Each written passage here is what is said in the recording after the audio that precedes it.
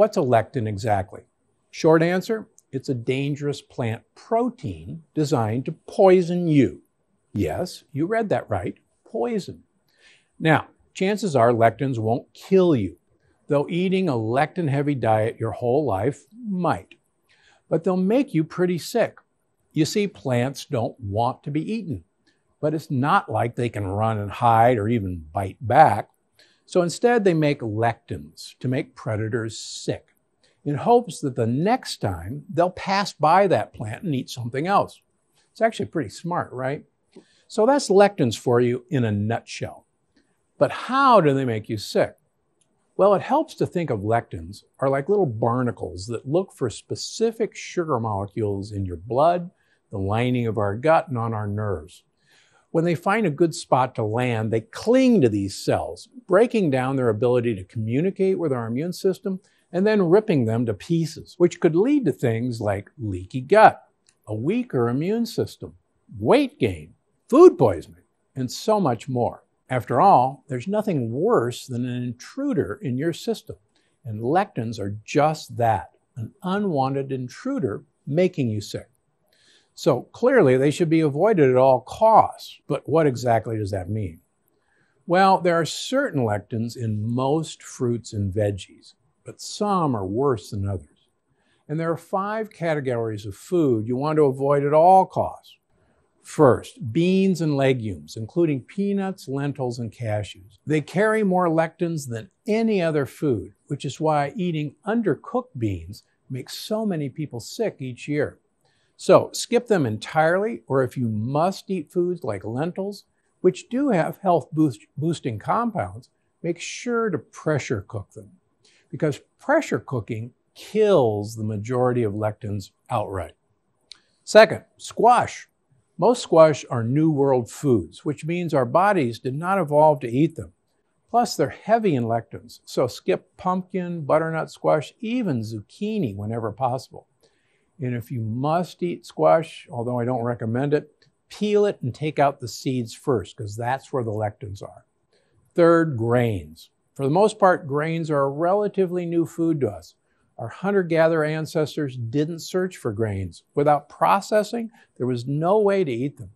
Plus, most grains, even gluten-free grains, are lectin bombs, as well as those gluten-free grain substitutes. Fourth, the nightshades, tomatoes, potatoes, even eggplants.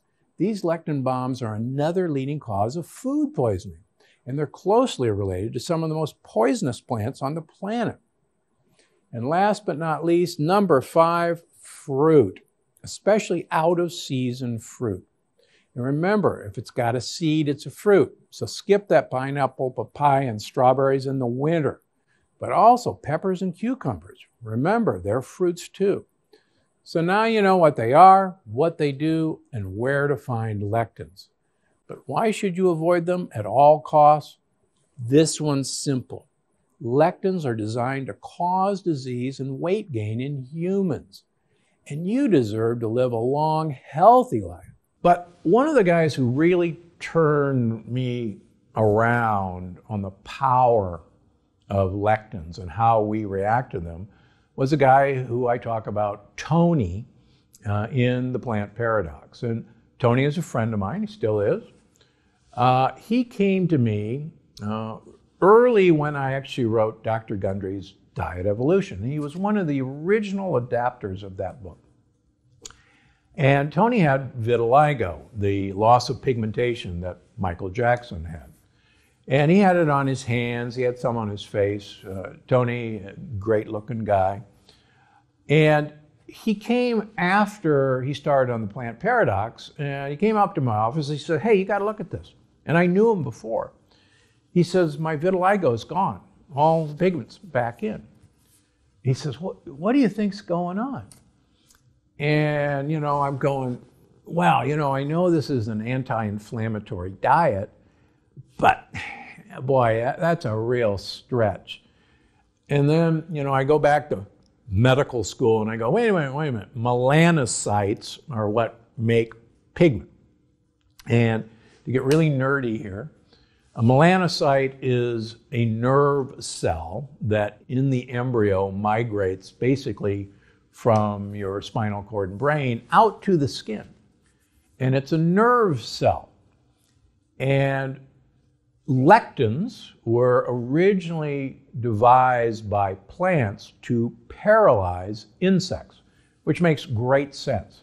If you have somebody who's eating you and eating you makes them paralyzed, that's a really good defense system. And so I'm going, lectins are mimicking nerve cells, and your immune system is attacking nerve cells as if they were lectins. And this was first described not by me, but by the famous paleo doctor, Loren Cordain from Colorado State, who actually wrote the original paleo diet. And Dr. Cordain said that lectins mimic other proteins in our body, other cells in our body, to get our immune system to have friendly fire, attack normal cells by mistake. And it's called molecular mimicry. He coined the phrase. And so I said, son of a gun, I've been taking lectins away from Tony, and he's no longer attacking his nerve cells, just like Dr. Cordain's theory predicted. So then I lost track of Tony, and I actually saw him at a meeting a few years right before the plant paradox came out, and his vitiligo was back. And I said, well, what's the deal? How'd that happen? He says, I'm cheating. It's pretty hard to do what you want me to do. And yeah, it's okay. I said, well, wait a minute. You're a smart guy. Let's run the experiment again. I said, here's the list. It was called the Matrix back then for my longtime listeners. Take this and let's see. And, see you in a couple of months. Come up to my office. And sure enough, he came back and the vitiligo is gone.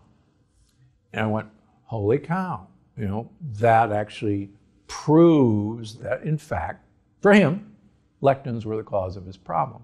Then, actually, kind of right after Tony, Jackie from Oregon came down. She's a nurse, and Jackie had massive migraine headaches. And she tried everything. Now, Jackie was a home gardener, and Jackie loved to can a tomato and zucchini relish that she dearly loved. And she was telling me about all this, and I said, oh, wow, this looks like the problem, because zucchini and tomatoes have lots of lectins in them. I said, I want you to get rid of all the lectins in your life, but don't come near that relish. And, watch what happens. So she called me a few weeks later and said, migraines are gone. That was it. Migraines are gone. And so the next time I saw her, about a year later, she said, things are great, no migraine medications, no migraines, but I miss my relish. I really, really like my relish. And my garden, is just finishing up, and I got all the zucchini and tomatoes. Please, what are we going to do? And I said, okay, this is great. Let's have an experiment. I want you to can your zucchini and tomato relish the usual way, but I also want you to can some in a pressure cooker.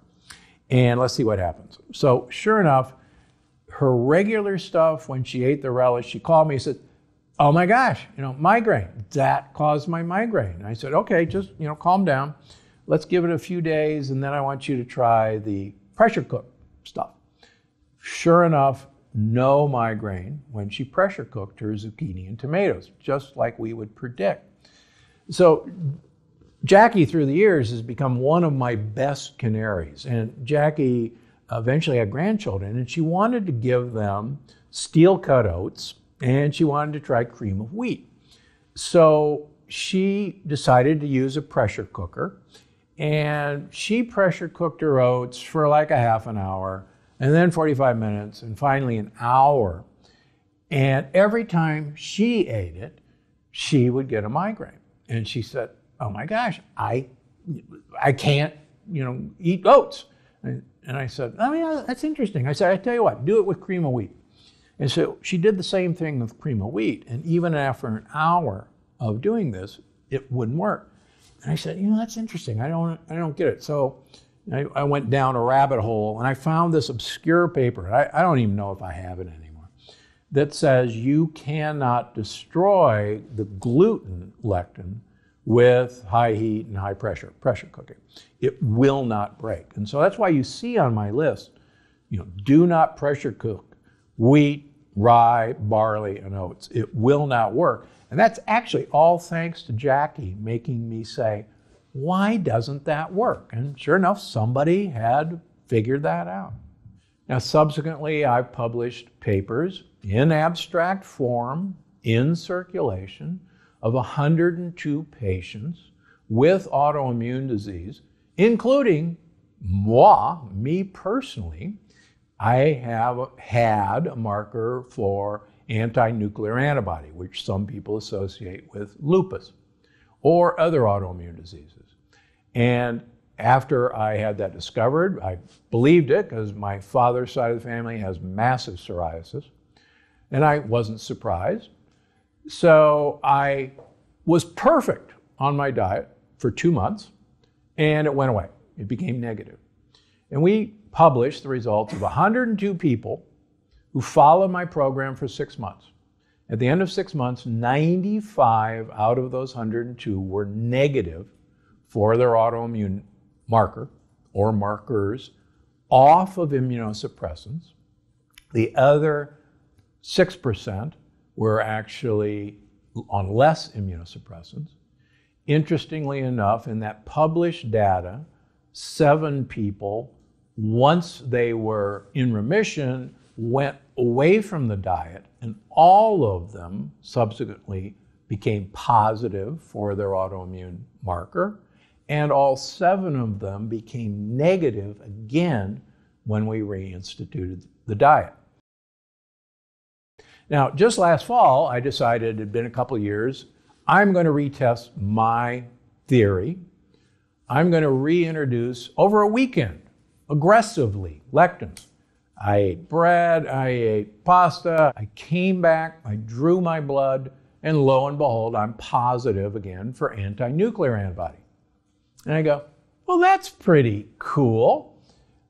I'm going to be perfect for just 1 week. All I'm going to do, 1 week, let's see what happens. 1 week later, same lab, same blood drawer, one of my blood drawers, negative for anti-nuclear antibody. So what's going on here? So number 1, okay, so I'm a canary. Number 2, I am very sensitive to these things, as anyone with autoimmune disease is. I can guarantee you, if you have autoimmune disease, you can't cheat. Sorry about that. But number 2, the reason things have changed so much, the reason most of the commercials you see on TV every night for an immunosuppressant, for an autoimmune disease like Crohn's, like rheumatoid arthritis, like psoriasis, you choose the disease. These were very infrequent diseases 50 years ago. Yes, they existed, but they were so infrequent that the tests we used to look for them back in the good old days were called funny tests, because they were so funny we rarely got them because we rarely saw these things. And now most of the commercials you see at night are for these diseases. And as I tell all of my patients, these are immunosuppressants. These are transplant drugs that I use when I do a heart transplant. And I tell my patients, look, you don't have a heart transplant, you don't have a kidney transplant, you don't have a liver transplant. There is absolutely no reason for you to be on a transplant medication to treat your autoimmune disease. You have to treat it by removing certain foods. Thanks so much for watching, but don't go anywhere. This next one is sure to surprise you. And people who ate 1 bowl of curry per week had dramatic better memories than people who did not eat that bowl of curry per week. And the reason for is the 2 essential ingredients to make turmeric work is black pepper and curcumin.